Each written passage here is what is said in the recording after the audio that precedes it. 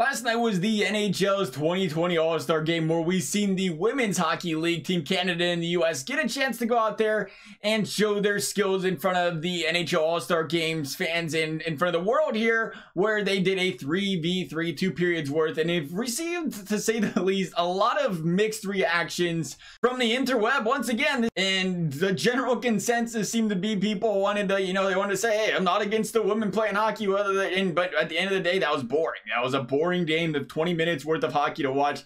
And now, here's my thing with this. First of all, there's a couple of things you have to realize when the women were playing in the All-Star Game compared to when the men are playing in the All-Star Game. First of all, when the men are playing in the All-Star Game, they literally do not care, right? They're just there to make some money and have fun and make a bunch of dirty deeks and everything else. It's 3-on-3, just see how many goals they can score. So the reason the goal scoring was low, you have to realize that the women seen this as a chance to show the world their skills. It was their opportunity to show everybody what they're capable of doing on the ice. So when it's a low-scoring game, you consider it's 20 minutes, it's 3-on-3. Is it that? No, was it because of, am I going to go out there and say, oh, it's their skill is the reason it made it boring? No.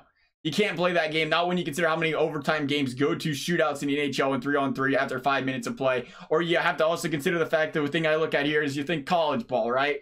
College football, college basketball, it's just as popular, especially come playoff time, as the NBA, as the NFL is. So even if you want to play the skill card here with the women, I don't think you can. Like, I'm not going to go out there. I'm not personally going to, play the skill card, but if that's an argument, you can't really play that because even at lower skill, people enjoy watching the game. I think the real issue here for watching women's hockey comes down to the lack of not being able to hit. That is a huge problem. Let's play football. We're going to have the women play football, though, or we'll have the men play football, but it's going to be two-hand tap.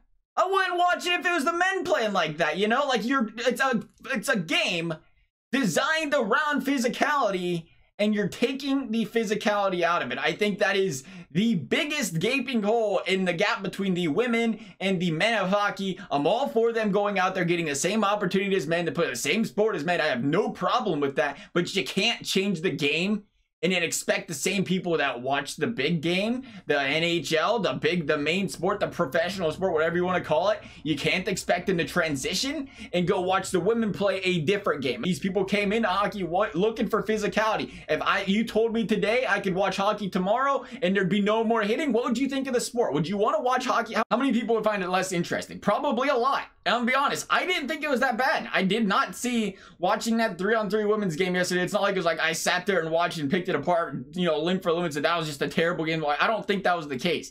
I think it was a case where they was going out there, like I said, they was trying to show what they're capable of doing. They took this game seriously. It's something different you don't see at an All-Star game, so you expect the high-scoring games. I think the bigger underlying problem here is the difference between the women's and the men's hockey league isn't the gender, it isn't the skill, it isn't whatever, the speed of the game. Again, you can bring up the speed of the game from football to college to the NFL. Big difference in the speed of the game, right? You can't play that card. You can play the card, though, that it's a different game. You are playing a completely different game on the ice. From what I've seen from the NHL to the women's, you have to let them hit people, period.